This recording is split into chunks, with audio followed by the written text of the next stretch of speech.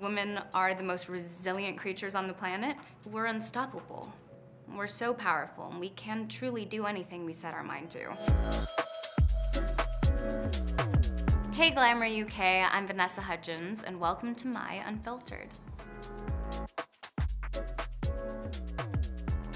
I would never want to be a royal.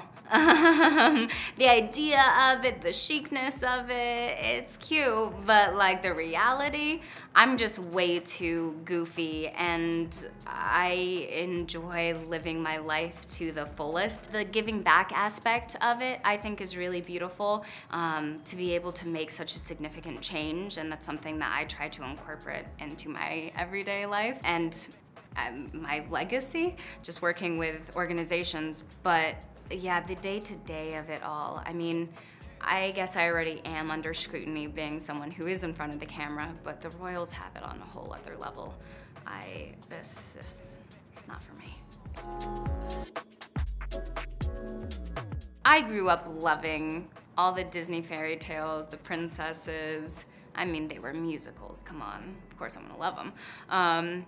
But I never really believed that I needed a man in order to have all my dreams come true.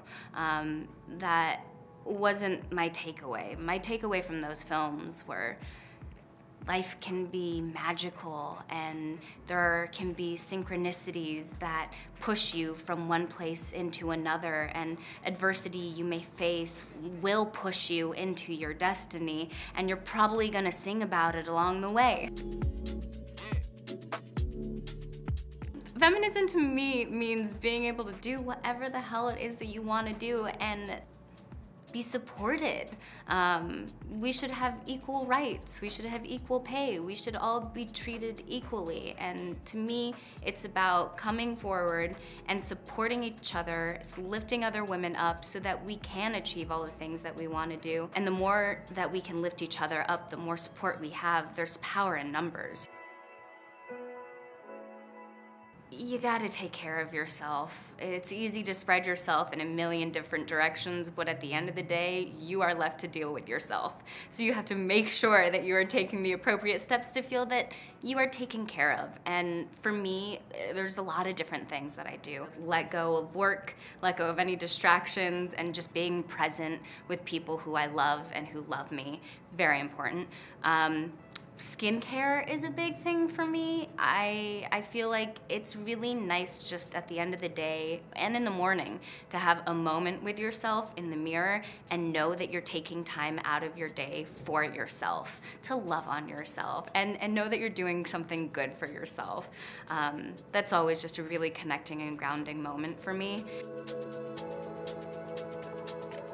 My dad passed away the night before Grease Live, and there was never a moment where I thought that I wouldn't do it, because my dad would want me to do it. He gave so much time and energy into me achieving my dreams, and for me to have a career where I can do what I love and shine. To honor him, to me, that's what made it really special. Knowing that I was kind of doing it in honor of him just made me feel even more connected to him. If anything, it just attests to my tenacity and resilience, because women are the most resilient creatures on the planet. And if we tap into that, we're unstoppable. We're so powerful, and we can truly do anything we set our mind to. It's hard to say when I feel the most myself, because myself is so many different things. There's the version of myself that is the most comfortable at home, in my pajamas with my girlfriends, sipping a glass of wine, skipping around listening to music.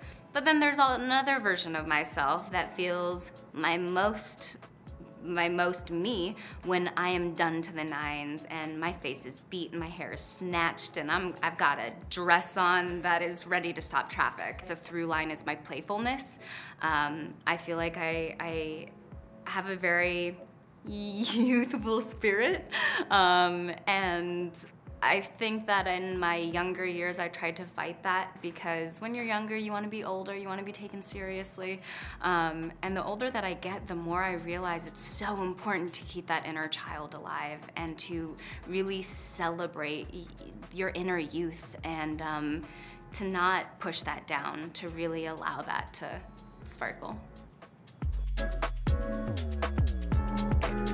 I remember coming to set and meeting Holly Hunter there and just kind of in shock and looking around like, this is actually happening. Like, I'm working with someone who is phenomenal, such an amazing actress.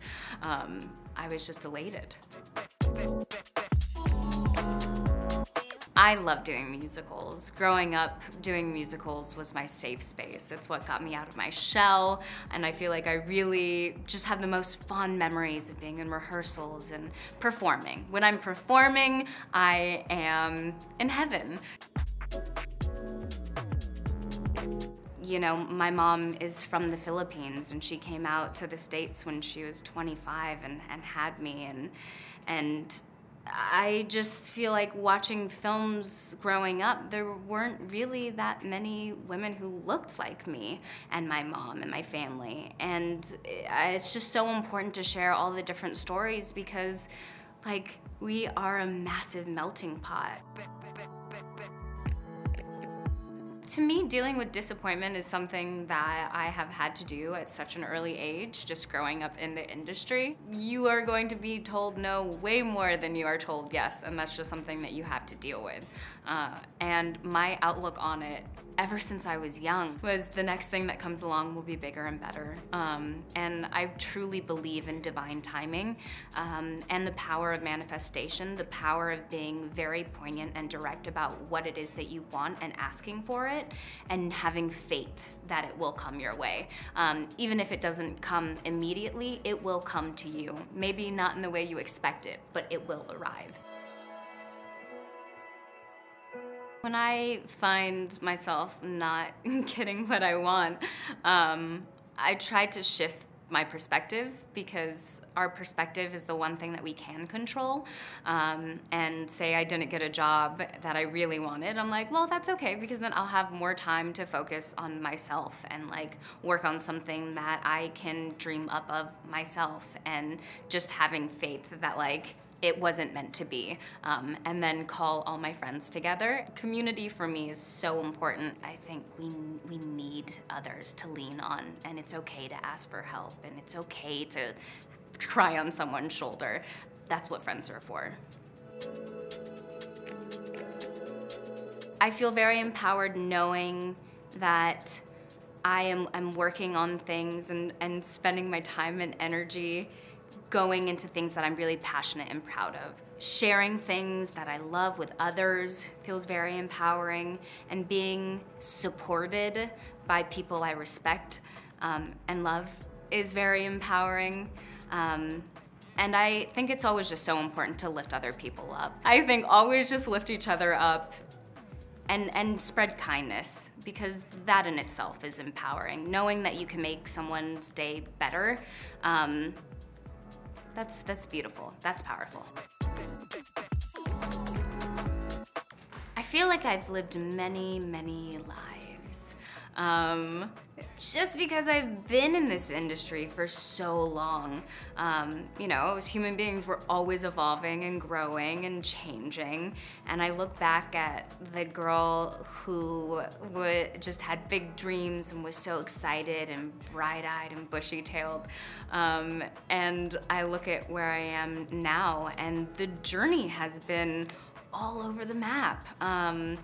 You know, I think it takes time to get comfortable with yourself. I think that now I'm at a place where I have peace in the unknown. I have peace in feeling uprooted and not settled anywhere. And it's the most freeing thing ever. And there's so much power within that, because I think it allows me to really just be present in every moment and to make the best out of every moment, because this moment is all we really have. So, yeah.